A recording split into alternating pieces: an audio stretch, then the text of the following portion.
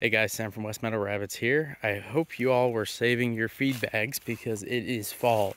And fall time means collecting all these free leaves. As you can see, we've got plenty.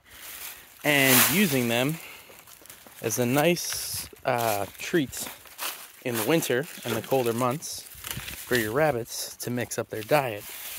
And obviously, you've seen my other videos talking about how rabbits love these leaves. I get a lot of questions all the time about which leaves are poisonous, which leaves aren't, oak leaves, blah, blah, blah, blah.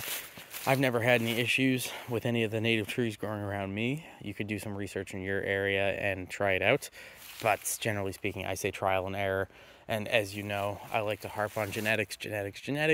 So what may be poisonous to one rabbit may not be poisonous to your rabbits if you use your breeding program wisely to select for the genetics that you want. In my case, I like rabbits who are hardy and can eat a variety of foods, so we don't have any problem with leaves. So what I'm going to do is pick up as many of these leaves as I can, and I try to get a good diversity, and then I'm going to stuff them into the feed sacks that I've been saving over the summer and fill my little shed up as much as I can with leaves. Now, one thing to note on these, you want freshly fallen leaves that are still, you know, kind of lights that haven't been compacted and become, you know, this one's sort of marginal. Now, obviously, I've had a lot of rain. I don't know where you guys are, but here in New England, we have had rain. It's okay if they've been rained on as long as they're mostly dry and they got a little bit of a crinkle to them when you go to store them. The bigger thing to keep in mind is just don't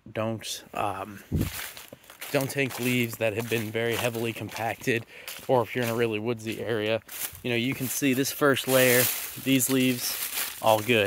If I dig down here, we've got leaves that have been, you know, here since last year, which is mostly composted at this point, but you definitely don't want to do those. So don't dig too deeply, you know, don't be crazy, just take what you can off the top, store them in those feed sacks, and you'll have a fantastic treat for rabbits throughout the winter. It'll add some variety to their diet. Tree leaves are really unique. A lot of different trees have different nutrient profiles, especially trees have the ability to, you know, really send their roots down and pull up minerals that smaller plants may not be able to access. You know, I've talked about before how folklore says that oak leaves are great for parasites in rabbits and other animals because of all the tannins. Don't know how true that is, but they really, really love them. And, you know, let your animals tell you what to do.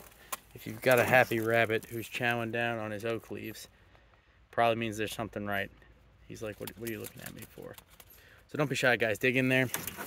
Stuff those feed bags full.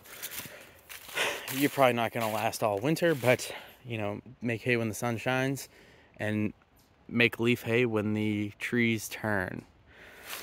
Hopefully I'll have some more videos coming out soon, guys. Very exciting news possibly in the future. I will let you know if it happens. I don't want to jinx it. Stay tuned for more. In the meantime, please like, share, and subscribe so you can stay updated on all the cool stuff we put out. I'll see you in the next one. Thanks.